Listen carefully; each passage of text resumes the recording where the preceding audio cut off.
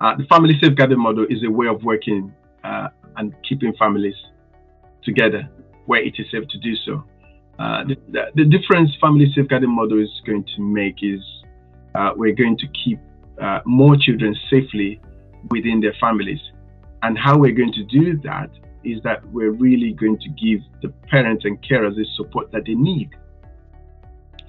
The teams would consist of social workers, child and family workers, working alongside adult-facing practitioners to help deal with domestic abuse, substance misuse, mental ill health for those parents.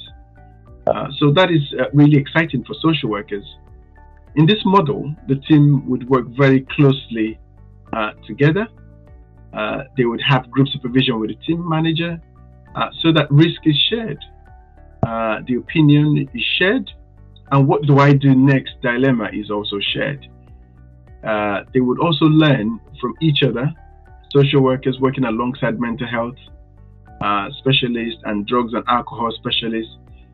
So many new skills will be learned and developed working in a team.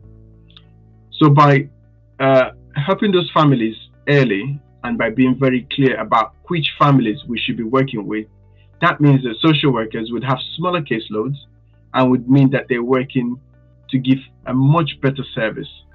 It is good for families and it is really good for social workers as well. I have seen some really fantastic positive change in the service, and I can see this going in a good direction and improving the quality of our practice.